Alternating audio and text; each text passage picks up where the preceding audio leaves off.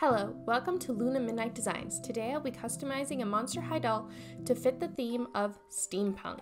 For the doll base, I chose Claudia Wolf. I like her big sister body type. My only problem is with her smiling mouth, so I decided to change her head for Claudine's.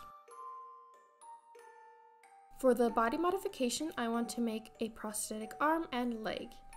Begin by sealing the leg and arm with MSC and draw on the design for the prosthetic. Once the design is complete, mix 2-part epoxy together and apply a thin layer to the leg and smooth it out with water as you go. Before the epoxy fully cures, take a thin carving tool to carve the design into the epoxy for a 3D effect, adding more depth to the prosthetic.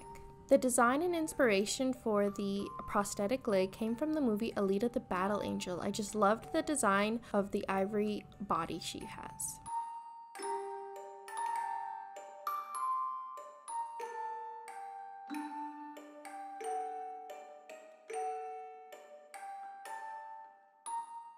Once the leg is fully cured, begin by painting layers of white paint as the base color.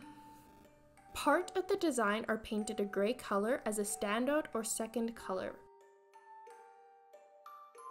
For the carved lines, use darker golds and browns to add more depth. For the rest of the design, use browns, creams, gold, bronze, and other metallic paint to add details to the leg, and also highlights and shadows to the leg pieces to add a worn or stained look to the ivory prosthetic. In my mind, she is a high-class noblewoman who has a very expensive or very nice, delicate ivory and gold prosthetic leg and arm.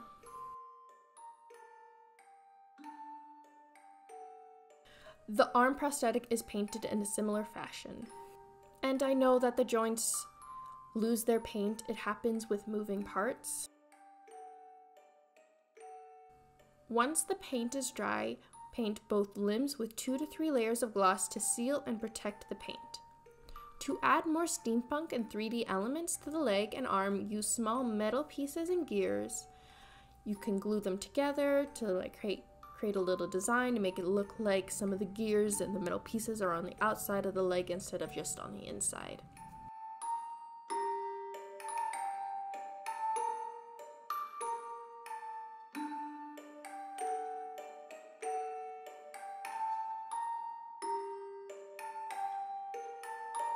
I did end up changing the gray and silver parts of the design to be this deep metallic blue. It ties in better with the overall outfit and acts as a nice accent color.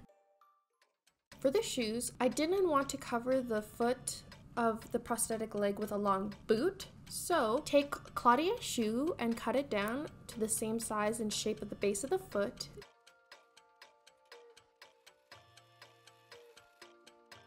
Then hot glue to attach the shoe to the foot. For a smooth transition from the shoe to the foot, snake a thin roll of epoxy around to fill in the gap and smooth it out.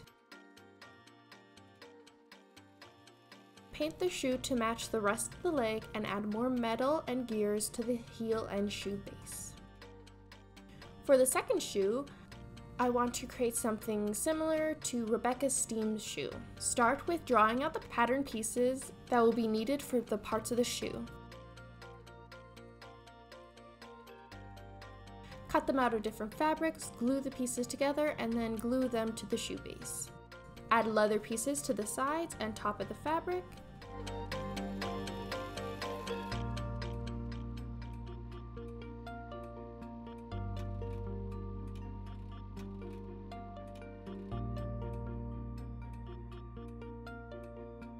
Use gold string to act as the shoe laces for the front of the shoe. Once the shoe base is complete, begin to paint and add small details. As always, start with a base coat. Paint the leather, the cloth, and the shoe with cream acrylic. For the middle fabric, I painted it with a deep metallic blue to add the accent color to the shoe. For the shoe base, add a few layers of glue and then apply some gold leaf.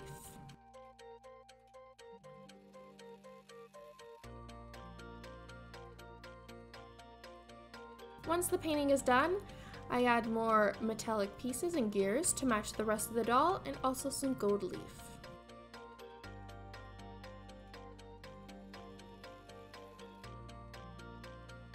The arm accessory is pretty simple. Measure the length and width of the arm on a piece of leather, cut out and test the size on the arm, take gold thread to lace up the leather around the arm, paint, and add gears and metal, and done!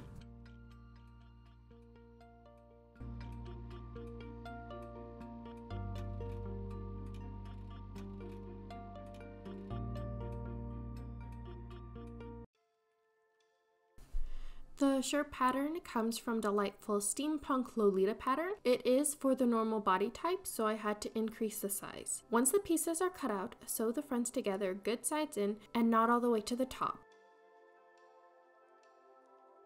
Sew the back pieces to the front on the shoulder seams, good sides in, and do the reverse on the collar so the clean side is on the outside when the collar is folded over.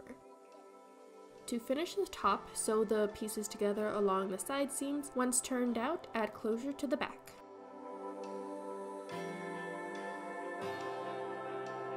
For the small details, I added leather cuffs to the sleeve holes and painted gold around the trim of the collar and the bottom of the shirt.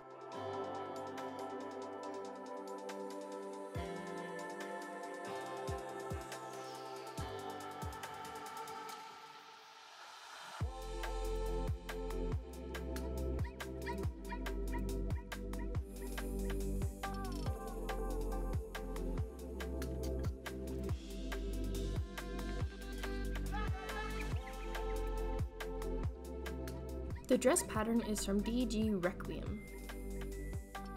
To start the dress, cut out the skirt and waist pattern.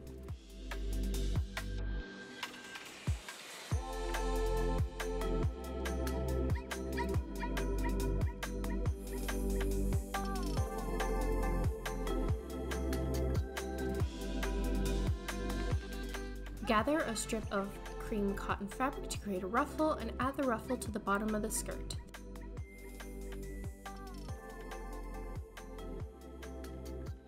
Then sew the waist pieces together and then gather the top of the skirt and sew it to the waist piece. Once the pieces are together, cut a slit on the skirt so that the prosthetic leg can be seen. Add 2 closures to the back of the skirt.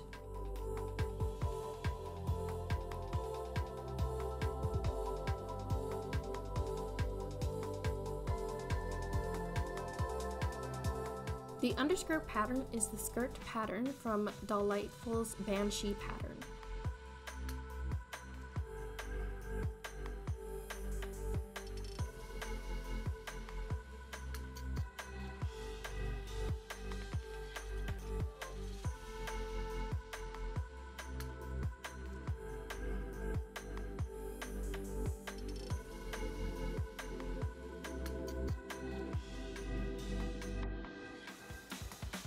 Start with cutting long strips of gold silk fabric for the ruffles.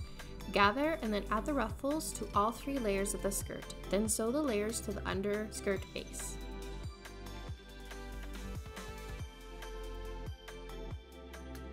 I am sorry if you are confused with any of my steps. A lot of my footage has been lost when making the outfit.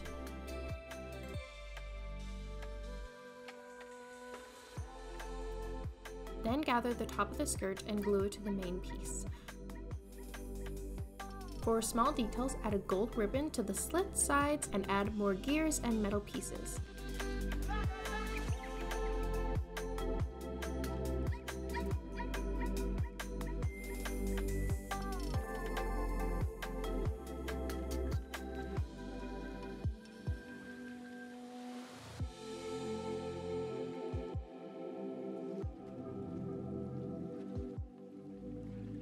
The shorts were very simple. I just found a long pant that I had in my stock box, cut them to the length I wanted, and add leather details and rivets just to make it a little bit fancy.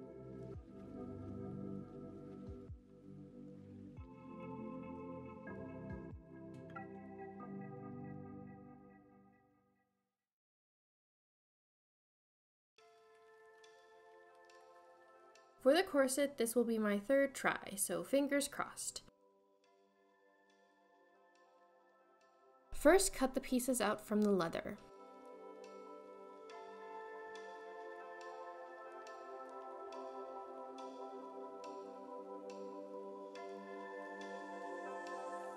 Connect the front to the side pieces with rivets and gold string.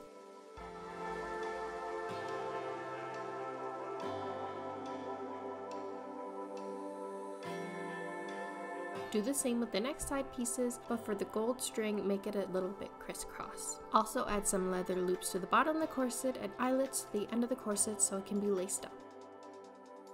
I then moved on to painting and adding more details such as gears, metal, gold ribbon, as well as chains.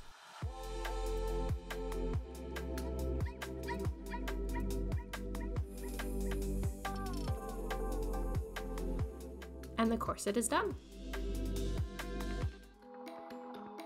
My first attempt for the face-up was on the Claudine, but I was unhappy with how it turned out, so for my second attempt, I will be using Rebecca Steam. Like any face-up, start by removing the face with 100% acetone and sealing the face with Mr. Super Clear. I start the face-up by painting portions of her face with different metallic paints such as gold, bronze, and the metallic blue.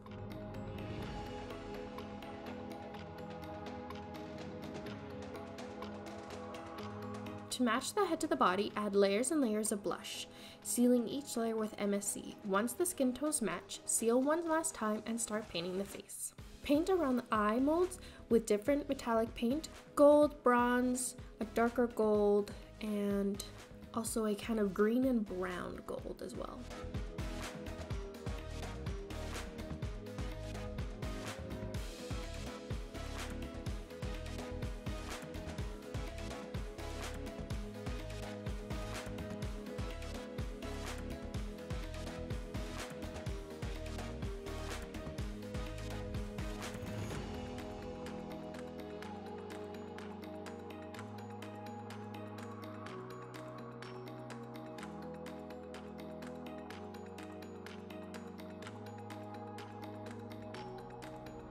For the shadows around the eyes, I use light and dark golds and add a metallic blue as well.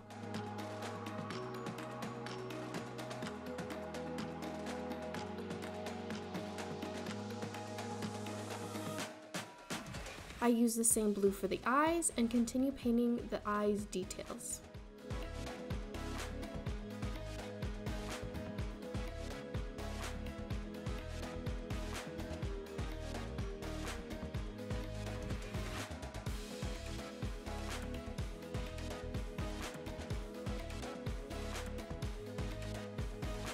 It is very similar to the Claudine face-up, but this one turned out much better.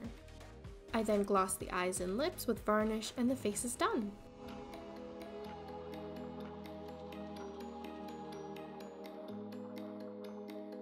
And here's the final doll, Lady Tatiana. I did forget to show how I styled her hair because I didn't know what to do until I was taking the final photos.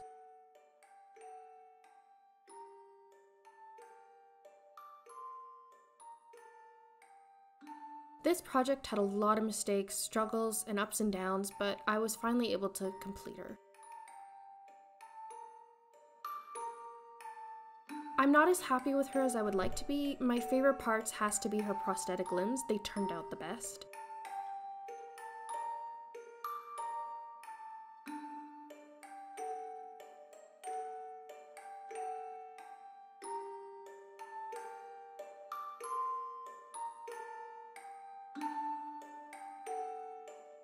Thank you all for joining me. I hope you liked the video. Make sure to follow me on Instagram to see more and subscribe to catch future videos. Have a creative day. See you guys soon. Bye!